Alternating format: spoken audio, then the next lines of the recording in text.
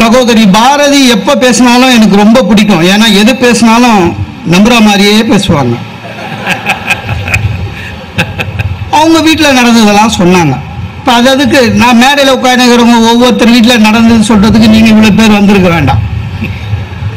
நாங்க என்ன சொல்றோம், வாழ்க்கை என்பது போராட்டம்னு நினைக்கிறதே தப்பு. ஒண்ணு அதை பூந்தோட்டமாக நினைக்க வேண்டும், இல்லை மாற்ற வேண்டும். இந்த மேடையில் நம்மெல்லாம் இந்த மீட்டிங் முடிச்சுட்டு இறங்கத்துக்கு முன்னால ஒருவேளை பெட்ரோல் விலை ₹1.37 ஏறி இருக்கலாம். அதுக்காக நம்ம வாழ்க்கை நம்ம எதிர்பார்க்க ஆரம்பிக்கணும். சார் என்னடா இன்னும் 1 மாசமா அமைச்சரவை கூடலையே, ஏன் ₹2 ஏத்தனமே, இன்னும் ஏன் ஏத்த, இப்படி நினைச்சு பாருங்க. ₹1.37 ஏத்துனா சந்தோஷமா இருக்கும், அப்படிதானே சார்? ஒரு 20 வருஷத்துக்கு முன்னாடி எங்க அப்பா சொல்றாரு, கல்யாணம் ஆகி ஒய்ஃபு கூட சண்டை போட்டவன் சமாதானம் எப்படா பண்ணான்னா 2 முழம் மல்லிப்பூ 1/2 கிலோ அல்வா சமாதானம் பண்ணிடுவான். இப்ப அது கூட முடியல. 1 முழம் ₹30 விற்குது மல்லிப்பூ. அதுக்காக விட்டுற முடியுமா? நான் வாங்காம வீட்டுக்கு போய் கதவை சாத்திட்டு தடாலடியா விழ வேண்டியதுதான் கீழே. இந்த டெக்னிக் தெரிஞ்சதுன்னா பூந்தோட்டம் தானே சார். ₹30 பார்த்த சினிமா ₹120 இன்னைக்கு பார்க்க முடியலையே. போராட்டம் நினைக்க கூடாது. ₹20 சீடி விற்குது. எல்லாத்துக்குமே வளர்த்துக்கிட்டா எப்படிங்க? ஒரு பையன் சொல்றாங்க என்கிட்ட வந்து, ஏன் ஆம்பளையா போடணும்னு ஒரு விருப்பா இருக்கு. ஏன்டாங்க டெய்லி ஷேவ் பண்ணணும், பேசாம தாடி வளர்த்து சாமியாரா போயிடலான்னு. நான் சொன்னேன், டை இருக்கிற சாமியார்லாம் ஷேவ் பண்ணி ட்ரிம்மா இருக்கான். அப்பதான் சினிமால இருந்து கஸ்டமர்ஸ் வராங்கன்னு. சில பேர் ஆசிரமத்திலே ஜிம் வச்சு நடத்திக்கிறான். நீ சாமியாரா பண்ண ஷேவ் பண்றது ஒரு வேலையா? எதுக்கு கவலைப்படலன்னு சில பேரு ஒருத்தர் சொல்றாங்க. ஜோசியக்காரனை பார்த்தேன், வருத்தம் ஆயிடுச்சுன்னா. என்னடா, ஒவ்வொரு மனுஷனும் 7 பிறப்பு தான் இருக்கும், எனக்கு இது 7வது பிறப்பா, இனிமேல் நான் பிறக்க மாட்டேனா. இதுவரையும் பிறந்து என்ன பண்ண? உன் 7வது பொறுப்பே இந்த கதியில இருக்குது, நீ பிறக்கலன்னா என்ன சார்? மனுஷனா பிறந்தா ஜுரம் வரும், தலைவலி வரும், சிக்கன் குனியா வரும். அப்பதான் மனுஷன். கிட்னில கல்லு சோகமா நடப்பான். அவன் பாரிய வச்சுன்னு சுத்தின்னு வயிற்றுல. கிட்னின்னா கல் இருக்கும், டாக்டர் கிட்ட போனா கிட்னி எடுப்பான். இதெல்லாம் புரிஞ்சுக்கணும்ல. எங்க உடம்புக்கு ஒண்ணுமே வராம 300 வயசு இருக்கணும்னு ஆசைப்படுறது என்னங்க? ஆமையும் நீயும் ஒண்ணு சார். வாழ்க்கைன்னா போராட்டம் இருக்கும் சார், அதை சுகமா பார்க்கணும். கல்யாணம் ஆகுது, ஹனிமூன் போறோம், இந்த டிவி காரனுங்க அங்கேயும் வந்துடுறானுங்க. ஒய்ஃபு கிட்ட உங்களுக்கு பிடிச்ச ஹீரோ யார், உங்களுக்கு பிடிச்ச ஹீரோ யார்? அது அஜித், விக்ரம், சூர்யா. ஒரு பொண்ணாவது பக்கத்தில் இருக்கிற ஹஸ்பண்ட் சொல்றது இல்ல. நம்மால் கோச்சிக்கிறானா? கோச்சிக்க கூடாது. இவன் பக்கத்திலே பேக் வச்சுட்டு இப்படியே நிக்கிறான், ஃப்ரேம்லயாவது வரணுமேனு. அது கோச்சிக்கிறதா? நான் கல்யாணம் ஆச்சு, ஏன் என் பேர் சொல்லல, நீ ஏன் அஜித் பேர் சொன்ன? என்னை விட அஜித் அழகா? உண்மை அழகுடா. அந்த அம்மா மனசுல இருக்கிறது தானே சொல்லுது. ஆனா நம்மளும் கண்ணாடி பாக்குறோம்ல, உண்மை எதுன்னு தெரியும், நல்லா அட்ஜஸ்ட் பண்ணி போனோம். அந்த அம்மா ஏதோ ஒரு நல்ல பெருந்தன்மையோட நம்ம கிட்ட ஒய்ஃபா இருக்கு, அதை புரிஞ்சுக்கணும். ஒய்ஃப்னா அப்படிதான் கேட்பாங்க, நம்ம தான் அட்ஜஸ்ட் பண்ணிட்டு போனோம். ஒய்ஃப் கேக்குது, வீட்டுல டிவிடி இல்ல வாங்கு அப்படின்னு உடனே அதை மனசுல ஏத்துக்க கூடாது, அவங்களுக்கு புரிய வைக்கணும். இந்த பாருமா, வீட்டுல டிவி இருக்கு, மிக்சி இருக்கு, கிரைண்டர் இருக்கு, ஃபேன் இருக்கு, மடி கணினி இருக்கு, இதெல்லாம் விலையில்லா பொருள். சும்மா கொடுத்தாங்க. ஒரு 4 வருஷம் பொறுத்துக்கோ, அடுத்த எலெக்ஷன் வரும், 2 பேர்ல யாராவது ஒருத்தர் இலவச டிவிடின்னு வாங்க, அவங்களுக்கு ஓட்டு போட்டுட்டு அதையும் வாங்கிடுவோம். ஏன்னா நம்மளும் பழகிட்டோம் அந்த மாதிரி. நம்பிக்கை மனுஷனுக்கு வேணுங்க, நம்பிக்கை தானே மனுஷன். சார், டாக்டர் மன்மோகன் சிங்க நம்மளாம் பிரைம் மினிஸ்டர்னு கூப்பிடுறோம், அவர் நம்பல.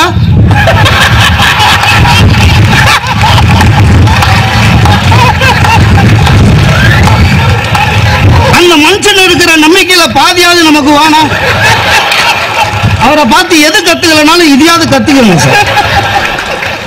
பையனை வளர்க்கறது போராட்டம்னு நினைக்க கூடாது. அவங்க கூட அட்ஜஸ்ட் பண்ணிட்டு போனோம் சார். 35,000 ரூபாய் கொடுத்து முள்ளங்கி பத்தி எல்கேஜியில சேர்த்தேன். 3 மாசம் கழிச்சு டேய் ஜாக் அண்ட் ஜில் சொன்னா வை திஸ் கொலவேரின்றான் பையன். கோபம் வரும், ஆனா வரக்கூடாது. ஒரு நல்ல அப்பா என்ன பண்ணணும், கூட சேர்ந்து பாடணும். ஆமா, அந்த பாட்டை 3 கோடி பேர் பாடிக்கிறாங்களாம். நம்மளும் கோடியில ஒருத்தனா கொலவெறியோட சுத்த வேண்டியதுதான். சில பேர் வேலைக்கு போத போராட்டம்னுவான். இந்த ஹஸ்பண்ட் அண்ட் ஒய்ஃப் ஒன்னா சேர்ந்து வேலைக்கு போறது உண்மையிலே போராட்டம் மாதிரி தெரியும். அது போராட்டமா எடுத்துக்கூடாது. நம்ம புறப்படும் போதுதான், நம்ம ஏதோ ஒரு நோக்கத்துல சரி சீக்கிரம் போலான்னு புறப்படும் போதுதான் ஒய்ஃப் என்னையும் ஆபீஸ்ல டிராப் பண்ணிட்டு போங்கன்னு. உடனே டென்ஷன் ஆகக்கூடாது, போனோம். அதை விட கொடுமை என்னன்னா, நம்ம அவங்க ஆபீஸ்க்கு போகும்போது டைம் ஆபீஸ் கிட்ட விடுவோம். அப்போ ஒய்ஃப் இறங்கி அதோ எங்க செக்ஷன் ஆபீசர் வராது, அவருக்கு வணக்கம் சொல்லணும், ஏதோ சின்ன பையனுக்கு சொல்றாரு. அவளுக்கு அவன் பாஸ், நமக்கு என்ன கோபம் வரும், வரக்கூடாது. அவருக்கு ஒரு வணக்கம். அவர் என்னை விட கம்மியா படிச்சவர். நான் என் ஆபீஸ்ல ஜெனரல் மேனேஜர் ஆகிறேன். அந்த ஆள் வெறும் யசோதா, இருந்தாலும் வணக்கம் சொல்லணும். முதல் நாள் கோபமா தெரிஞ்சுது, அப்புறம் பழகிட்டேன். இப்போ அந்த ஆபீஸ் உள்ள வாட்ச்மேன்ல இருந்து எல்லாருக்கும் குட் மார்னிங் சொல்லி போறேன். என் ஆபீஸை விட அவங்க ஆபீஸ்ல தான் எனக்கு மரியாதை ஜாஸ்தி. அந்த வாட்ச்மேன் சொல்றான், சார் தங்கமானவர், மேடம் தான் எட்வைட்டுன்னா. எப்படி பேர் வாங்கணும் பாத்தீங்களா? இதான் பூந்தோட்டம் சார். எது சார் வாழ்க்கை? எப்பவுமே போராட்டம். ஐயா போர் அடிச்சிடும் சார். ஒரு பரபரப்பு இருக்க வேணா. 3 மாசத்துக்கு முன்னால ட்ரெயினை டிக்கெட் புக் பண்ணிட்டு ட்ரெயின் புறப்படுறதுக்கு 2 ஹவருக்கு முன்னால போய் கம்பார்ட்மெண்ட்ல ட்ரெயின் வரதுக்கு முன்னால வெயிட் பண்ணி ட்ரெயின் வந்த உடனே பர்த்ல ஏறி 1/2 hour தூங்குறது ஊருக்கு போவாதடா டேய். நீங்க போய் நைட்ல புறப்படுற வண்டி புறப்படும் போது போய் பாருங்க, ஒவ்வொரு டிடிஆரையும் 20 பேர் கோட்டை பிடிச்சி நிற்பான் கன்ஃபார்ம் டிக்கெட்டுக்காக. பர்த்து வேணும்னு. ஆனா அதுல ஒரு சுவை இருக்குங்க. அதை பாருங்க, 20 பேர் 20 கதை சொல்லுவாங்க. அவருக்கு இன்டர்வியூன்னு வானுங்க, நாளைக்கு போலன்னா கோயம்புத்தூர் வெடிச்சுட்டு வானுங்க, ஏதோ ஒன்று சொல்லுவான். ஆனா ஒருத்த மட்டும் பாருங்க, அந்த போராட்டத்தை பூந்தோட்டமா மாத்துவான். எப்படி தெரியுமா? அந்த டிக்கெட்லயே ஒரு 200 ரூபா வச்சு அப்படி காண்பான். டிடிஆர் நீங்க 67ல போய் உட்காருங்க. 67க்கு போனீங்கன்னா அது டிடிஆர் பர்த்தா இருக்கும். இறங்கி வந்து சார் அது உங்க பர்த், நீ படியா, நான் நின்று வரேன். நீங்க அப்பல்லங்க, நீங்க அந்த டிடிஆர் பர்த்ல அப்படி படுக்கும்போது உண்மையிலேயே ஒரிஜினலா கன்ஃபார்ம் வாங்கின டிக்கெட்டுக்காரங்க போவானுங்க தெரியுமா? நம்மள பெருமையா பார்ப்பானுங்க. பரவாயில்ல, டிடிஆர் பர்த்லயே படுத்துன்னு வராங்க. அதுதான் வாழ்க்கையில சுவைக்கு ஆக்குறது. நம்ம பாரதி மேடமும் மணிகண்டன் சாரும் பெரிய சொந்த வீட்டில் இருக்காங்க, நானும் வாடகை வீடு. வாடகை வீட்டில் இருக்குது போராட்டம் நினைப்பாங்க. இல்ல, அதை விட பூந்தோட்டம் எதுவுமே இல்லை. ஊடா போலாம். இவங்களுக்கு இல்ல 25 வருஷம் 40 வருஷம் ஒரே தெரு ஒரே ஜனங்க. எனக்கு அப்படி இல்லை. நான் நின்னா ஜெயிச்சிருவேன். தொகுதி ஃபுல்லா எல்லா தெருவிலையும் போயிட்டேன். என் குழந்தை காணாது போனா ஒரே அவர்ல எடுத்துட்டு வந்து விட்டுருவானுங்க. இங்க இருந்த ஒரு குழந்தைங்க தேடுறதே இல்லை. அப்படிதாங்க இருக்கணும். அது அந்த வீட்டுக்காரங்க கூட சமாளிக்க தெரியுது பாரு. சில வீட்டுக்காரங்க கேள்வி கேட்பானுங்க பாருங்க. வீட்டுக்கு போனா ஒய்ஃபு கூட போய் வீடை பார்த்தோன்னே, வீடு பிடிச்சிருக்கா, என்ன படிச்சிருக்கீங்க? வீடு கொடுத்துன்னு வரத்துக்கு என்ன படிக்கணும்? ஏதோ படிச்சிருக்கிறேங்க. என்ன எங்க வேலை செய்யறீங்க? வேலை சொன்னேன். என்ன சம்பளம் வாங்குறீங்கன்னா பக்குன்னு ஆயிடுச்சு. ஏன்னா ஒய்ஃபு கிட்ட ஒரு சம்பளம் சொல்லியிருக்கிறோம். அதே சம்பளத்தை இவங்கிட்ட சொன்னா வீடு கிடைக்காது. உண்மை சம்பளத்தை சொன்னா வீட்டில் ஒதுப்பாங்க. ரொம்ப இக்கட்டான இல்லைங்க, மாசம் மாசம் வாடகை கொடுக்குற அளவுக்கு சம்பாதிக்கிறேன் அப்படின்னு ஏதோ பொதுவாக சொன்னேன். அப்புறம் எப்போ கல்யாணம் ஆச்சு அப்படின்னா 2 வருஷம் ஆச்சுன்னா. எத்தனை குழந்தைன்னா? எனக்கு பொண்ணு கொடுத்த மாமனார் கூட இவ்வளோ கேள்வி கேட்குறேன். எத்தனை குழந்தைன்னா? 2. கல்யாணம் ஆகி எவ்வளோ வருஷம் ஆச்சுன்னா? 3. அப்போ இந்த வருஷம் உனக்கு பிறக்குமாண்ணா? ஏங்க வீடு வாடகைக்கு ஏங்க இதெல்லாம் கேட்குறீங்க? என்ன இல்லை 3 குழந்தைங்க மேலே வச்சுக்கிறவங்களுக்கு நான் வீடு கொடுக்குறது இல்லைண்ணா. சரிங்க. நைட்டு எத்தனை மணிக்கு வருவீங்கண்ணா?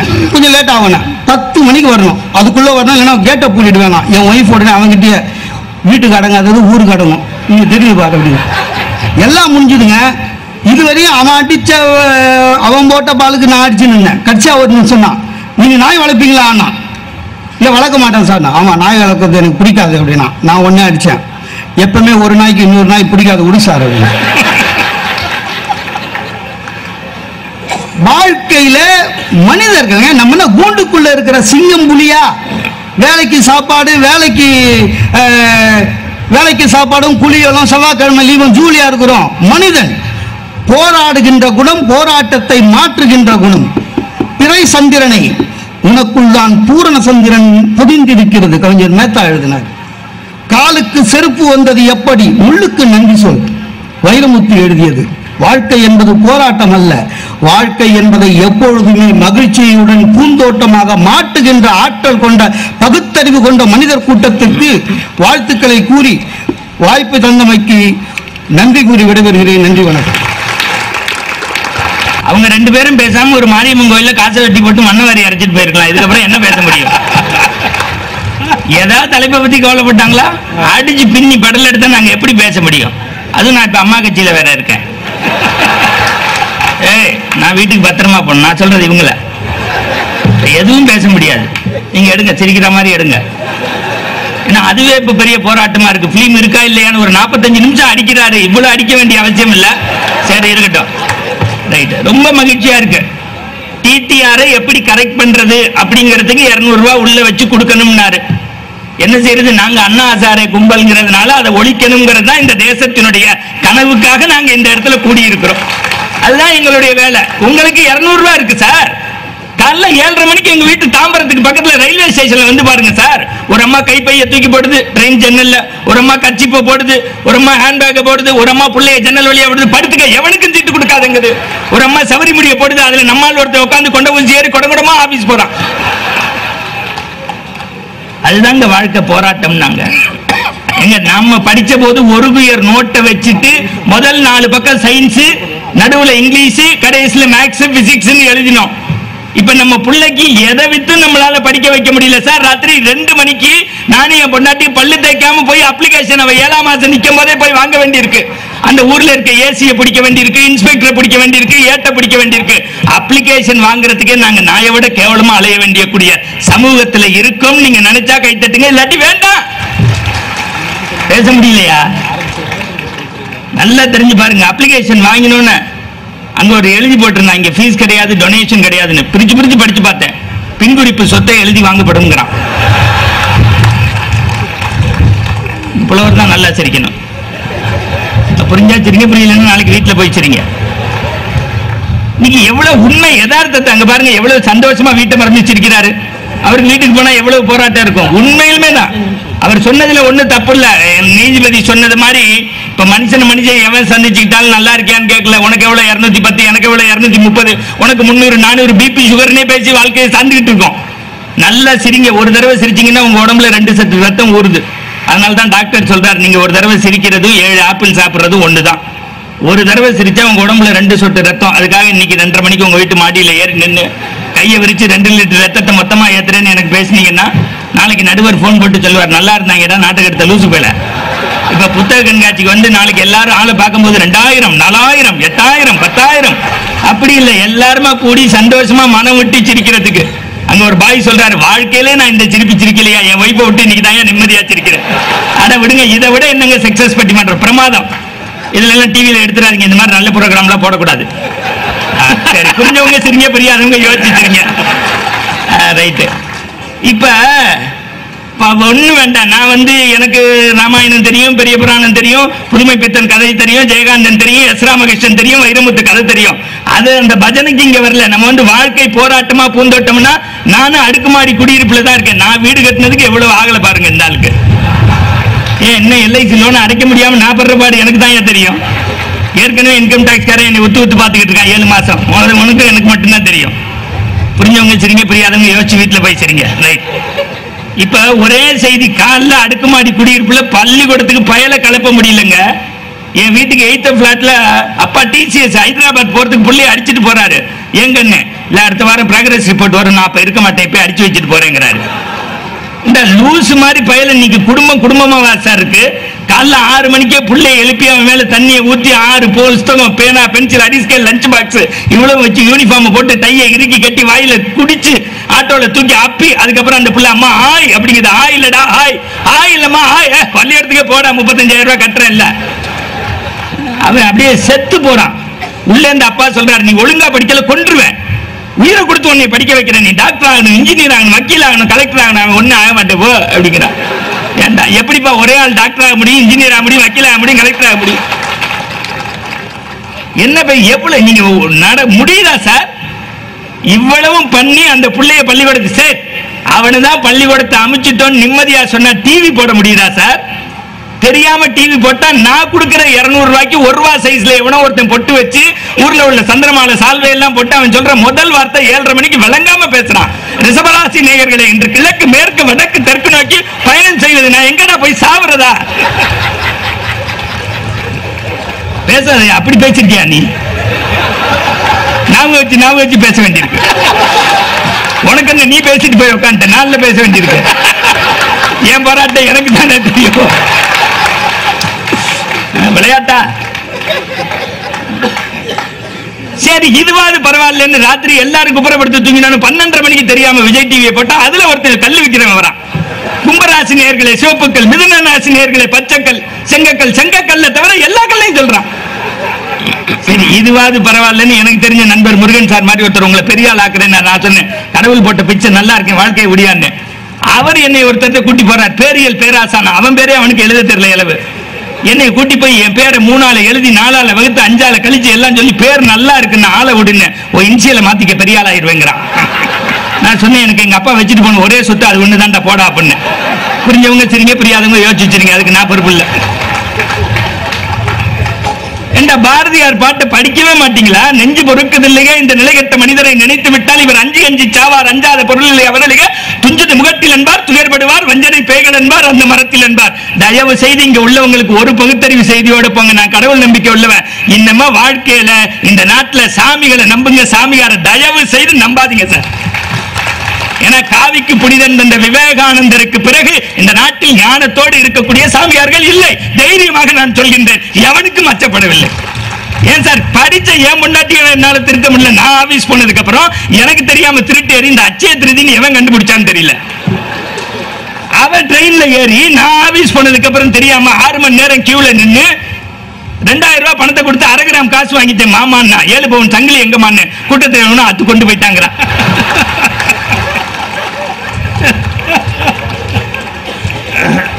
என்ன விளையாட்டா நீங்க? எவ்வளவு வேதனையோட இங்க வாழ முடியுதா சார்? நீங்க நினைச்சு பாருங்க சார். தயவு செய்து இன்னைக்கு வீடு வீடா இருக்கா, நாடு நாடா இருக்கா? 6 அடிக்கு சாமியார் பறக்க விடுறேங்கிறான் சார். நீங்க யோசிச்சு பாருங்க, 6 அடிக்கு எவனையாவது பறக்க முடியுமா? ஒரு 6 வருஷத்துக்கு முன்னாடி ஒரு சாமியார் வாயில இருந்து லிங்கம் எடுத்தார், கையில இருந்து திண்ணூர் எடுத்தார், பெயில் மட்டும் எடுக்காம பிரேமானந்தமா செத்து போனாரு. இந்த நாட்டில் எவ்வளவு சமூக அக்கறை. நீங்க சார் பிள்ளைங்க சார், நான் தயவு செய்து சார், நான் சின்ன வயசுல 8ஆம் கிளாஸ் படிக்கிற வரைக்கும் இத்தனோண்டு மோர் சோறு ஒரு மாவுடல வாழ்ந்தேன் சார். இன்னைக்கு எனக்கு ஒரே புள்ள, 2 பேரும் சம்பாதிக்கிறோம். இந்த பீஸான்னு ஒண்ணு கேட்டு அழுகுது சார். 35 பேர் மூக்கு ஜல்லி சிந்துற மாதிரி இருக்கு. குடும்பமே உட்கார்ந்து பிக்கிறோம். எளவு இனிமே ஒரு பையன் பீஸா சாப்பிடக்கூடாது. என் மேல கேஸ் போட்டாலும் பரவாயில்ல.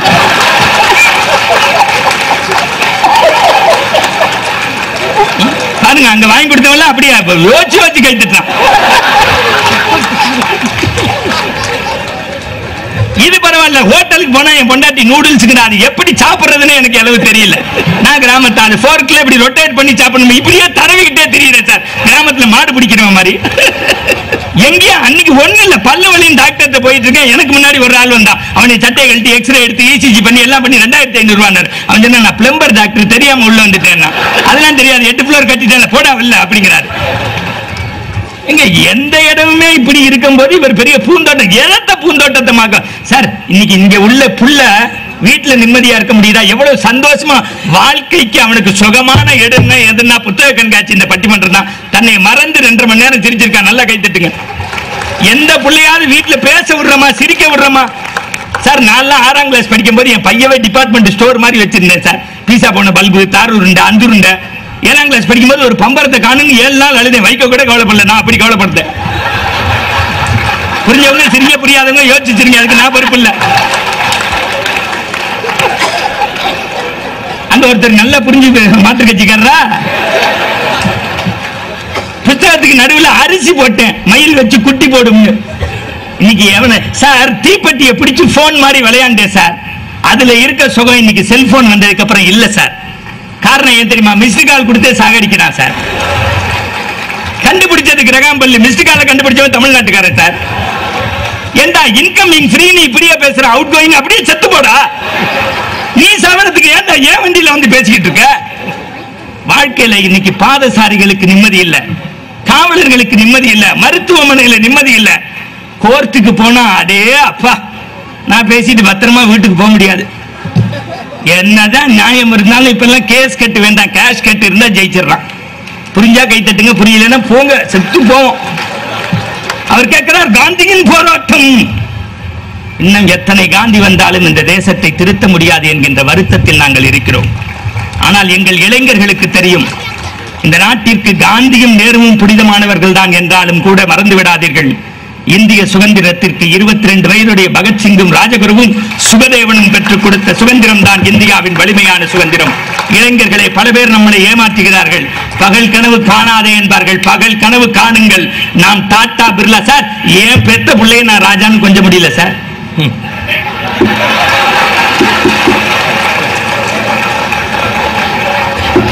தயவு செய்து சொல்கின்றேன், உடையுங்கள், போராடுங்கள், உங்கள் வேர்வை துளிகளை வெற்றி துளிகளாக மாற்றுங்கள். போராடுகின்றதுதான் மனிதனுடைய குணம். கனம் நீதிபதி அவர்களே, நீங்கள் தீர்ப்பை யாருக்கு வேண்டுமானாலும் சொல்லுங்கள். வாழ்க்கை போராட்டம் என்பது என்னுடைய கருத்து. புத்தக கண்காட்சியில் தவறான தீர்ப்பு தந்தவர்கள் பத்திரமாக வீட்டுக்கு போனதாக சரித்திரம் இல்லை. உங்கள் மீது மிகுந்த பாசமும் பற்றும் உண்டு. ஒருவேளை நான் பேச நினைத்ததை அடுத்த ஆண்டு என் பக்கமே மோகன சுந்தரத்தை போட்டுவிட வேண்டும் என்கின்ற போராட்டத்தையும் சொல்லி முடிக்கிறேன். நன்றி, வணக்கம். நிறைய சிரிச்சாச்சு. கொஞ்சம் யோசிக்க வேண்டிய ஒரு 5 நிமிஷ தொகுப்பா மாத்திரம் தான் இந்த 5 நிமிஷம் இருக்கும். உண்மையில் மோகன சுந்தரத்தை போன்ற ஒரு சாமர்த்தியசாலியை இதுவரை என் வாழ்க்கையில் நான் சந்தித்ததில்லை என்ற ஸ்டேட்மெண்ட்டை இன்னைக்கு நான் கொடுக்கிறேன். முழுக்க முழுக்க வாழ்க்கை எவ்வளவு மோசமான போராட்டம் என்பதை தான் அவர் பேசி இருக்கிறார். ஆனா அவர் அப்படி பேசினதே தெரியாம இவ்வளவு பேரையும் அவர் ஏமாத்திருக்காருன்னா அதை விட பெரிய சாமர்த்தியம் என்ன இருக்க முடியும்? பெருமக்களே, நம்முடைய பிரச்சனை என்ன? நல்லா சிரிக்கலாம், சந்தோஷமா இருக்கலாம், எவ்வளவு வேண்டுமானாலும் நகைச்சுவை பேச்சுக்கள் நமக்கு தேவை. ஆனால் நம்முடைய வாழ்க்கையினுடைய யதார்த்தம் நம்மை ஒரு நேரத்திலாவது சுடுகிறதா இல்லையா? இதுதான் கேள்வி இன்றைக்கு. லால் பகதூர் சாஸ்திரியை பத்தி நீங்க படிச்சிருப்பீங்க. அவருக்கு காங்கிரஸ் கட்சியில் இருந்து 50 ரூபாய் தான் ஒரு மாசத்துக்கு கட்சி பணி ஆற்றுவதற்கான அமௌண்ட் கொடுக்கறாங்க. எவ்வளவு? 50 ரூபாய். ஒரு சமயத்துல அவருக்கு ஒரு பண முடை வந்தது, 100 ரூபாய் தேவையா இருந்தது. எங்க போய் 100 ரூபாய் வாங்குறதுன்னு அவருக்கு தெரியல. அவர் ஒரு அரசியல்வாதின்றதை நீங்க மறந்துடக்கூடாது. 100 ரூபாய் எங்க கிடைக்கும் என்று தெரியாமல் கஷ்டப்பட்டார். அவருடைய மனைவி சொன்னாங்க, என்கிட்ட 100 ரூபாய் இருக்கு, இந்தாங்க. உன்கிட்ட எப்படி 100 ரூபாய் இருக்கு? இல்ல, நீங்க கட்சி கொடுக்கிற பணத்தை கொடுக்குறீங்கல்ல, 50 ரூபாய் 50 ரூபாவா, அதுல அவ்வளவு செலவாருது இல்ல, 45 ரூபாய் செலவழிச்சிட்டு 5 ரூபாயா நான் மிச்சம் பிடிச்சு வச்சிருக்கேன், அப்படி 100 ரூபாய் இருந்தது, இந்த அவசரத்துக்கு உபயோகப்படுத்திக்கங்கன்னு கொடுத்தாங்க. அதை வாங்கி கொண்டு லால் பகதூர் சாஸ்திரி பயன்படுத்தினார். முடிஞ்ச உடனேயே கட்சிக்கு கடிதம் எழுதினார். நீங்கள் அனுப்புகிற 50 ரூபாய் என்னுடைய குடும்பத்துக்கு அதிகபட்சமாக இருக்கிறது, அடுத்த மாசத்திலிருந்து அதை 45 ரூபாவாக குறைக்கவும் கடிதம் போட்டார். இது இந்த தேசத்திலே தான் நடந்தது என்பதை இன்றைக்கு நம்முடைய பிள்ளைகளுக்கு சொன்னால் நம்புவார்களா என்ற ஒரு கேள்வியை மாத்திரம் இந்த அரங்கத்திலே நான் வைக்க ஆசைப்படுகின்றேன். நல்லவனாக வாழ்வது என்பது இன்றைக்கு எவ்வளவு பெரிய போராட்டமாக இருக்கிறது. வீட்டுல சொல்லி கொடுத்திருக்காங்க, சார் லஞ்சம் வாங்க கூடாது, கொடுக்க கூடாதுன்னு. கடைபிடிக்க முடியலையே இன்னைக்கு. இது போராட்டம் இல்லையா? எங்க அப்பாவுக்கு ஒரு ஸ்கூல் ஹெட்மாஸ்டர். எங்க அப்பா ஒரு பையனுக்கு மிடில் ஆஃப் த இயர்ல அட்மிஷன் கொடுத்தாரு. அந்த பையன் ரொம்ப கஷ்டத்துல இருந்தான், வெளியூர்ல வந்துட்டான், எந்த ஸ்கூல்லயும் அட்மிஷன் கொடுக்கல. எங்க அப்பா ஹெட்மாஸ்டர் அவருடைய பவரை பயன்படுத்தி அட்மிஷன் கொடுத்துட்டார். அதுக்கு அடுத்த நாள் பையனுடைய அப்பா 3 கூட மாம்பழமும் 3 கேட்பரிஸ் சாக்லேட்டும் வாங்கிட்டு எங்க வீட்டுக்கு வந்தார். ஏன்னா எங்க வீட்டுல நாங்க 3 பசங்க, நாங்க போய் கூட மேல பாஞ்சிட கூடாதுன்ற நல்ல எண்ணத்துல எங்க அம்மா எங்களை பிடிச்சிட்டு இருக்காங்க. அவர் விடை பெற்று போவதற்காக மாத்திரமே வாழ்க்கையில் நாங்க காத்திருக்கோம். போன ஒண்ணுதான் கூட நாங்க பிரிக்க முடியும்ன்றதுனால கேட்பரிஸ் சாக்லேட்ல பார்த்ததே கிடையாது. எங்க அப்பா குளிச்சுட்டு வராரு, அந்த காட்சி இன்னமும் எனக்கு நினைவில் இருக்கு. எனக்கு 5 வயசு 6 வயசு கூட இருக்காது. அப்போ நல்ல கருப்பு, எங்க அப்பா நல்ல திருநெல்வேலி கருப்பு, நடந்து வராரு. அவருடைய ப்ரொஃபைல் தான் எனக்கு தெரியுது, ஏன்னா நான் சைட்ல நிக்கிறேன். எங்க அம்மா இப்படி பிடிச்சிட்டு இருக்காங்க எங்களை. ப்ரொஃபைல்ல நான் பார்க்கிற அந்த கருப்பு காது கோபத்தில் சிவந்ததை நான் பார்த்தேன். அன்னைக்கு அட்மிஷனை எதுக்கு கொடுத்தேன்னா, உன் பையனுக்கு ஒரு வருஷம் வேஸ்ட் ஆக கூடாதுன்னு கொடுத்தேன். நீ மாம்பழ கூட எனக்கு லஞ்சமா கொடுக்கறியா, தூக்கிட்டு விஷயத்துல ஓடலைன்னாக்கா அட்மிஷன் கேன்சல் எங்க அப்பா சொன்னார். அந்த ஆள் கூட தூக்கிட்டு ஓடி போனான். அன்னைக்கு நாங்கெல்லாம் அழுதோம், இவரும் வாங்கி தர மாட்டாரு, எவனாவது கொடுத்தாலும் வீட்டுல நுழைய விட மாட்டாரு. ஆனால் இன்றைக்கு கூட அலுவலக விஷயமாகவோ எந்த விஷயமாகவோ ஒரு காசு வாங்க வேண்டும் என்ற சூழ்நிலை வருகிற போது எங்க அப்பாவினுடைய சிவந்த காது ஒன்றுதான் என் முன்னாலே நிற்கிறது. நல்லவனா வாழன்னு சொல்லி தொலைச்சிட்டாங்களே சார், வாழ முடியல. இன்னைக்கு எந்த அரசாங்க அலுவலகத்திலாவது போய் கொடுக்க வேண்டியதை கொடுக்காமல் குறிப்பிட்ட நேரத்துக்குள் வேலையை முடித்துக் கொண்டு திரும்ப வர முடிகிறதா? எழுத்தாளர் ஜெயமோகன் ஒரு அரசாங்க அலுவலகத்துக்கு போறாரு, ஒரு வேலை ஆகணும். அந்த அதிகாரிட்ட இவரை இன்ட்ரோடியூஸ் பண்றாங்க, இவர் ஒரு எழுத்தாளர். அந்த அதிகாரி ஒரு பேனாவால காதை சுத்தப்படுத்திக்கிட்டே ஜெயமோகனை பார்த்து, எழுத்தாளரா என்ன எழுதுறீங்க, ஒரு கதை சொல்லுங்க பார்க்கலாம். ஜெயமோகன் சொல்லுகிறார், செத்து போய் நான் வெளியே வந்தேன் என்று எழுதுகின்றார். இன்றைக்கு கொடுக்க கூடாதுன்னு மனசுல தீவிரம் இருக்கிற ஒவ்வொருவரும் இந்த தேசத்திலே இன்னமும் வாழ்ந்து கொண்டுதான் இருக்கிறோம். நம்மால் நிம்மதியான வாழ்க்கையை வாழ முடிகிறதா? ஜோக் அடிச்சுட்டா போறாது, நிதர்சனங்களை யோசித்து பார்க்க வேண்டும். நான் கேட்கிறேன், ஒரு இளைஞன் தன்னுடைய மனைவி டாக்டர் தவறான ட்ரீட்மெண்ட் கொடுத்துட்டாங்கன்னு நினைச்சு அந்த டாக்டர் கொலை செய்து விட்டான். மகத்தான தவறு, மகத்தான தவறு. உடனே அடுத்த நாள் அத்தனை டாக்டர்களும் ஸ்ட்ரைக் செஞ்சு உயிருக்கு போராடி கொண்டிருந்த ஆயிரக்கணக்கான பேரை நிர்கதியா நிக்க வச்சாங்களே. இந்த மாதிரியான சமுதாயத்தில் எப்போதும் வாழ்க்கை என்பது நமக்கு பூந்தோட்டமா? அன்னைக்கு உயிருக்கு போராடி கொண்டிருந்த நோயாளிகளில் யாராவது ஒருவரின் உறவினராக நாம் இருந்தால் இந்த வாழ்க்கை பூந்தோட்டம் நம்ம பேசுவோமா? இந்த உலகத்திலேயே கடவுளுக்கு அப்புறம் நம்ம காலில் விழுந்து டாக்டர் காலில் தான், நீங்க தான் எனக்கு தெய்வம்னு நம்ம சொல்லுகிற ஒரே மனிதர் அவர் தான். நான் ஸ்ட்ரைக் பண்றேன், நீ நின்னுட்ட போகிற உயிருக்கு யார் சார் பொறுப்பு? எவ்வளவு தூரம் பொறுப்பின்மை என்பது சமூகத்திலே ஊடுருவி இருக்கிறதுன்னு கவலையில நாங்க பேசிட்டு இருக்கோம். ஒய்ஃப் ஆபீஸ்ல எல்லாரும் எனக்கு சல்யூட் வச்சாங்கன்னு சந்தோஷப்படுகிற ஒரு மனிதரை பார்த்து அழறதா சிரிக்கிறதான்னு எனக்கு தெரியல. அடுத்த 4 வருஷம் கழிச்சு உனக்கு டிவிடி கிடைக்கும்னு நீங்க சொல்றீங்க, கேட்கறதுக்கு எங்களுக்கு சிரிப்பா தான் இருக்கு. ஆனால் ஒரு தலைமுறை தமிழனை பிச்சைக்காரர்களாக மாற்றி இருக்கிற அரசியல் அமைப்பை பற்றி யார் கவலைப்படுவது? 2 விஷயத்தை இன்னும் ஒரு நிமிஷத்துல சொல்லிட்டு நான் முடிக்கிறேன். என்னோட உறவினர் ஒரு பெண்மணி, பையன்லாம் படிச்சு செட்டில் ஆயிட்டான். வீட்டுல அவங்களுக்கு நேரம் இருக்கு. அவங்க என்ன பண்ணாங்க, பக்கத்துல இருக்கிற ஒரு சாதாரண ஸ்கூல்ல சில குழந்தைகள் ரொம்ப கணக்கு கஷ்டப்பட்டாங்க. அந்த குழந்தைகளை வீட்டுல கூப்பிட்டு மேத்ஸ் சொல்லி கொடுத்தாங்க. இந்த அம்மா நல்லா தெரியும் அவங்களுக்கு. அதனால அந்த குழந்தைகள் அடுத்த பரீட்சையிலேயே 70, 72 மார்க் வாங்கிச்சு. அந்த பிள்ளைகளினுடைய ஆசிரியர் அந்த குழந்தைகள்கிட்ட டியூஷனுக்கு போனா என்கிட்ட வரணும், வேற யார்கிட்டயாவது டியூஷனுக்கு போனியோ 10 மார்க் மைனஸ் அந்த ஆசிரியர் சொல்லி இருக்கிறார். இந்த சமூகத்தில் தான் மாதா பிதாவுக்கு பிறகு குருவுக்கு அடுத்த இடம் என்று சொல்லி வளர்க்கப்பட்ட இந்த தலைமுறை சமுதாயத்திலே தான் தன்னுடைய வகுப்பில் தன்னிடத்தில் படிக்கிற பிள்ளைக்கு ஸ்கூலுக்கு வெளியில டியூஷன் எடுத்து ஃபீஸ் வாங்குகிற ஆசிரியர்கள் இருக்கிற சமூகத்திலே எங்கள் குழந்தைகளை ஒப்படைக்க வேண்டி இருக்கிறது என்ற கவலையில நாங்க பேசிட்டு இருக்கோம். 4 வருஷம் கழிச்சு டிவிடி வருமா உங்களுக்கு?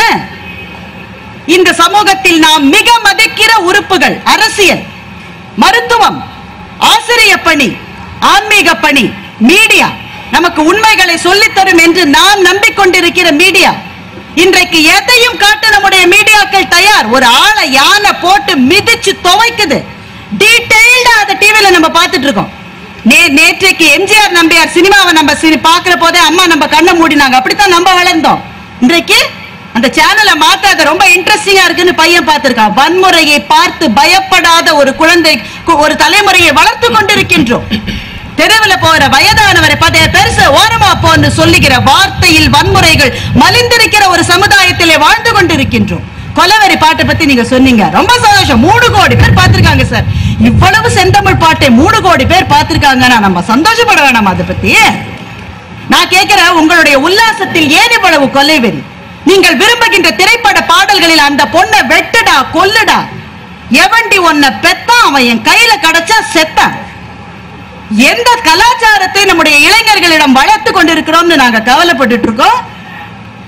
நகைச்சுவை என்பது மிக தேவை. ஆனால் நாட்டினுடைய ஆதாரமான பிரச்சனைகளை பற்றி பேசுகிற போது எனக்கு கவலை வருகிறது. சிரிச்சு சிரிச்சுதான் எல்லாத்தையும் மறந்துட்டோமே. நாம் போராட்ட உணர்வுகளை கையிலே கொண்டால்தான் கொஞ்சமாவது நம்முடைய வாழ்க்கையில் வாழ முடியும் என்ற நிலைமையிலே வாழ்ந்து கொண்டிருக்கின்றோம். அதனால் தான் சொல்லுகின்றேன், ரொம்ப சந்தோஷமா இருந்தது, ரொம்ப மகிழ்ச்சியா இருந்தது. மோகனசுந்தரம் சொன்ன அத்தனை பிரச்சனைகளுமே வாழ்க்கையினுடைய போராட்டம் என்பதனுடைய வேறு விதமான வெளிப்பாடுதான் என்பதை அறிவார்ந்த இந்த சபை அறிந்து கொண்டிருக்கும் என்ற நம்பிக்கையோடு நல்ல தீர்ப்பு வழங்குவார் நடுவர் என்ற நம்பிக்கையையும் பதித்து விடைபெறுகிறேன். வணக்கம். எவண்டி உன்னை பெத்தான் செத்தான்னு சொன்னாங்க. ஏமா அவன் கஷ்டத்துல அவன் பாடுறான், அவன் இடத்துல இருந்தாதான் அது என்னன்னு தெரியும். ஏதோ பாடியாவது பலுவை குறைச்சிக்கலாம். இதுக்கெல்லாம் போய் நம்ம பெருசா எடுத்துக்கூடாது. சின்ன சின்ன விஷயங்களில் எல்லாம் நாம் சோர்ந்து போய்விட்டால் மானுட வாழ்க்கையே தேவையில்லை. கடலூர்ல பத்தி சொன்னீங்க, அதனால் மீண்டும் கடலூர் உருவாகாதான? அந்த இயற்கை சீற்றம் வரத்தான் செய்யும், போகத்தான் செய்யும். ஒரு வாழை மரம் நமக்கு சொல்லிக் கொடுக்குதுமா, மரங்களில் நான் ஏழை, என் பெயரோ வாழை, தானே புயல் வந்து நானே விழுந்தாலும் அஞ்ச மாட்டேன், என் வாரிசை கீழே விட்டுத்தான் செல்லுவேன். இதான் வாழ்க்கை. சந்தோஷமா இருப்பேங்க. அதெல்லாம் நாங்க சொல்ல வர்றோம். சிரிக்கிறதே பெரிய கஷ்டம், சிரிக்க வைக்கிறது அதை விட கஷ்டம். நாங்க ரெண்டு பேரும் ஏதோ சந்தோஷமா இருக்கட்டுமே பாவம். பாருங்க, பெண்களா இருக்கிறாங்க அங்க அரங்கம் முழுதும், ஆண்கள் தான் நிறைஞ்சிருக்கிறாங்க. நானே ஒரு கூட்டத்தில் 2.5 மணி நேரம் பேசுகிறேன். எல்லாம் எழுந்து போட்டான். ஒரே ஒரு ஆளு கட்சி வரைக்கும் எழுந்திருக்கவே மாட்டான். இவன் போற வரைக்கும் பேசணும்னு நான் முடிவு பண்ணி பேசுகிறேன். அதை நானும் ஒரு கட்டத்தில் நிறுத்திட்டு, ஏன்பா போவேன்பா நானும் போகணும்னு. அட நீ பேசு, எவ்வளோ வெடிய வெடிய பேசினாலும் நான் கேட்பேன். அப்படியாடா நான் உனக்கு சொல்றேன். அவ புடுங்களுக்கு ஓம் புடுங்கள் எவ்வளவு மேலுன்னா. அதனால அதாவது அவங்கவுங்களுக்கு ஒவ்வொரு சந்தோஷம். எங்கேயே பின்ன நான் 30 நாள் ஊரா போறது என்ன விஷயம்? சந்தோஷமா இருக்கட்டுமா சார், கலகலப்பா இருக்கட்டுமா சார். ட்ரெயின்ல ஏறி உக்காடுறான், ஒரு ஆள் என்னை பார்த்தான், என்ன கம்முன்னு வர ஏதாவது பேசலாம். இல்லப்பா நான் பேசினா வம்பு வருதுன்னு. அவ்வளவுதான் என் தாம்பரத்தில் ஏறி நடந்தது. இது பீச் வரைக்கும் அவன் தான் பேசணும். நான் வம்புக்காரன் சொல்றியா, எனக்கு மோசமானவன் சொல்றியா, நான் பேசினா வம்பு வரும் சொல்றியா, நீ இப்படிலாம் எத்தனை பேர் கிளம்பி இருக்கிற, நான் ஒண்ணு என்ன கேட்டேன். பீச் வரைக்கும் 1 மணி நேரம் என் காது குடையுது. அதையும் ரசிக்கணும். இடுக்கண் வருங்கால் நகைகண்டார திருவள்ளுவர் எதுக்காக சொன்னாரு இல்ல சார்? என் நண்பன் ஒருத்தன் எங்கேயாவது போய் வரணும், மனசு நிம்மதியா சந்தோஷமா சொல்லலாம், இமயமலைக்கு போய் வரான்னு 1 மாசம் லீவ் போட்டு 4 நாள் போட்டு வந்துட்டான். ஏண்டான்றேன், அங்க ஒரு மலை குறுக்க நிக்குதுன்ட்டான். குறுக்க நிக்கிற மலை தாண்டா ரசிக்க வேண்டியது. ரசிக்க வேண்டியதை தடையாக நினைக்கிற மனோபாவம் நமக்கு வாய்க்க பெற்றால் கடைசி வரைக்கும் மகிழ்ச்சி வரவே வராது. உண்மை அது. நான் 2 சொல்லிட்டு நான் நிறைவு செய்யறேன். நான் 36 வருஷம் ஆசிரியர் அனுபவிச்ச நிறைய 3 புத்தகங்கள் எழுதியிருக்கேன், நகைச்சுவை புத்தகங்கள். என்னுடைய அனுபவத்தை தான் மொத்தமும் கொட்டிருக்கிறேன். அவங்ககிட்ட நான் சொல்லிக் கொடுத்ததை விட அவங்ககிட்ட நான் தெரிஞ்சுக்கிட்டு ஏராளம். சார் தப்ப கூட நான் ரொம்ப ரசிப்பேன். இப்படி கூட சிந்திக்கிறதுக்கு முடியுமான்னு கேட்பேன். ராஜாராம் மோகன் ராய் குறிப்பு வரைக்கும் கேட்டிருக்கான், எழுதிக்கிறான். அந்த 4 நல்ல நண்பர்கள் எழுதிக்கிறான்.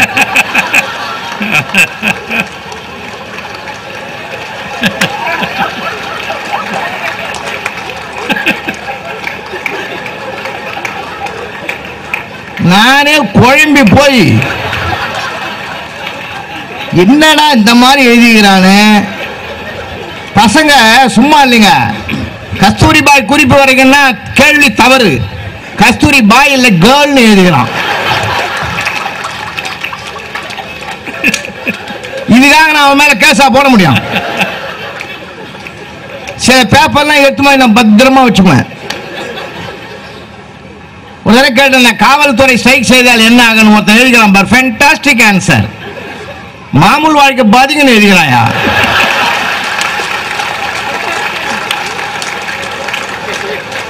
அவன் போராட்டத்தை எவ்வளவு பூந்தோட்டமா பார்க்கறான் பாத்தீங்களா? சார் 150 பேர் ஏற பஸ்ல அப்படி போய் நெருக்கி ஒரு இடம் கிடைக்கிறதுல இருக்கிற சுகம் உலகத்துல உண்டா? சார் நீங்க 4 பேர் ஒரே 4 பேர் உட்கார்ற கார்ல ஒரு ஆள் உட்கார்ந்து போறதை விட 150 பேர் போற பஸ்ல நமக்குன்னு ஒரு இடம் கொடுத்தான்னா ஒருத்தன், அதை விட ஆனந்த உலகத்துல என்னையா இருக்கு? கிடைக்கிற மகிழ்ச்சியை மனசுல ஏத்துக்கிட்டு சந்தோஷப்படணுமே தவிர இல்லாத இருக்கிறவெல்லாம் பார்த்து நாம் நினைக்க கூடாது. நமக்கு இந்த பிறகு என்னென்னமோ கொடுத்துக்கிறான். மன நிறைவு வரணும் மனுஷனுக்கு. மன நிறைவு வந்தாதான் மன மகிழ்ச்சி தானா வரும். சார் உண்மையை தேடி போங்க. உண்மையை அறிவதற்கு முன்னாடி முடிவெடுத்துறாதீங்க. அதனாலதான் போராட்டமே வருது. ஒருத்தன் போய் சொல்றான் நீதிபதி கிட்ட, எனக்கு விவாகரத்து வாத்தி வாங்கி கொடுத்த ஒய்ஃபு கிட்டான்னா. நீதிபதி கேட்டாரு, என்னடா அவ்வளவு கஷ்டம் உனக்கு? 1 வருஷமா அவ பேசாம இருக்கிறா. ஓங்கி ஒரு அறை விட்டான் அந்த ஆளு. நீதிபதி, அப்படிப்பட்ட பொண்டாட்டி கிடைக்கிறது அதிர்ஷ்டம் பண்ணணும்டா.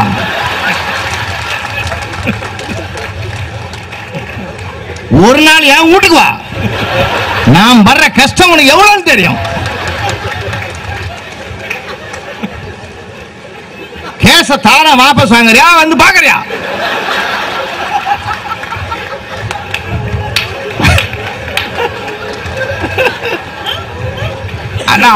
அவங்களுக்கு புழுங்கி கிடக்கிறான் சார் ஒருத்தன். ஒண்ணு மட்டும் நினைச்சீங்க, இன்னொருத்தனுக்கு இருக்கிற போராட்டத்தை விட நமக்கு எவ்வளவு மேல்றான்னு நினைங்க. யாருக்க சித்தரும்புல இருந்து யானை வரைக்கும் எல்லாத்துக்கும் பிரச்சனை தான். பாரத பிரதமர் சொன்னாங்களே, நிறைய பேர் சொன்னாங்க.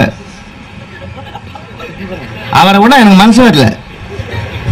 அவர் பாராளுமன்றத்தில் நிதி அமைச்சராக இருக்கும் போது ஒரு அறிக்கை விட்டாரு. ஒவ்வொரு இந்திய குடிமகன் தலைமையில் 1450 ரூபாய் கடங்குதுன்னாரு. தர்மபுரி டிஸ்ட்ரிக்ட்ல பாப்பாரப்பட்டியில இருந்து ஒரு ஆள் 1450 ரூபாய்க்கு டிடி எடுத்து அனுப்பிட்டான். சார் அவன் லெட்டர் பேர்ல எழுதிட்டான், என் கடனை அடைச்சிட்டான், வருங்காலத்தில் இந்தியா கடன் வாங்கினா என்ன கேட்காம வாங்க கூடாதுன்னு எழுதிட்டான். அவர் அது படிச்சு பார்த்துட்டு இவ்வளவு பெரிய சிக்கல் இதுல இருக்குன்னு நினைக்கலன்னு அவரே சிரிச்சிட்டாரு. அதனால யாருக்கு தகுதி பார்த்தெல்லாம் பிரச்சனை வர்றதில்லை, எல்லாருக்கும் பிரச்சனை வரும். எல்லாருக்கும் பிரச்சனை வரும். சார் ஒரு பையன் ஜனவரி மாதம் 12ஆம் தேதி லீவ் லெட்டர் கொடுத்தான். பிரிச்சு பார்த்தோம், பகீர் நாய் போச்சு, பாட்டி இறந்துதான். சரி போடா, ஏன் இதை லீவ் லெட்டர் கொடுத்துட்டானா போகணும், போ போ போ. பிப்ரவரி மாதம் 12ஆம் தேதி பார்க்கறோம், அதே மாதிரி லெட்டர் கொடுத்துலாம், பிரிச்சு பார்க்கறோம், பகீர் நாச்சா பாட்டி சேர்த்துலாங்கன்னு எழுதிருக்கோம். இல்லடா நம்ம பிஎஃப் லோனுக்கு காது குத்துறோம் போடுறோம், அந்த மாதிரி பண்றான்னு சொல்லி. ஆமா, அதே நான் ஞாயிற்று மாசம் இருக்கும்போது ஒருத்தர் அப்படிதான் கொடுத்தாரு. என்ன போன 6 மாசத்துக்கு முந்தைய ஒரு காது குத்துறேன்னு கொடுத்தா இப்பயும் கொடுக்குறேன். அது வலது காது சார், இது இடது காது சார். ரசிங்கன்ற அது கூட நான் ரசிப்பேன் எப்பயுமே. அப்போ என்ன பண்ணேன், பிப்ரவரி மாசம் கொடுத்தான் பாரு, சரி போடா, அது தூரத்து பாட்டி போல சொந்த பாட்டியை நினைச்சிட்டேன். மார்ச் மாசம் 12ஆம் தேதி லெட்டர் கொடுக்கலாம் சார், தூக்கி வாரி போட்டு அதே மேட்டரை எழுதிக்கணும். வந்தது, என்னை பத்தி தெரியாது உனக்கு என்ன சார், எங்க தாத்தா பத்தி உனக்கு தெரியாது.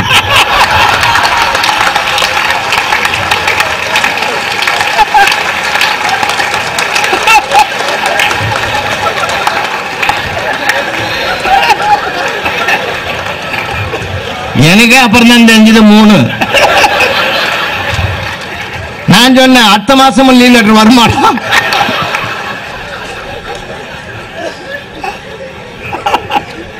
எதை கொண்டு வந்தோம், எதை கொண்டு போக போகிறோம். இருக்கிற வரையில் ஆனந்தம் ஆனந்தம் ஆனந்தம் ஆனந்தம். இந்த தகவல் உங்களுக்கு பிடிச்சிருந்தா லைக் பண்ணுங்க, உங்க ஃப்ரெண்ட்ஸுக்கு ஷேர் பண்ணுங்க, மறக்காம எங்க சேனலுக்கு சப்ஸ்கிரைப் பண்ணுங்க.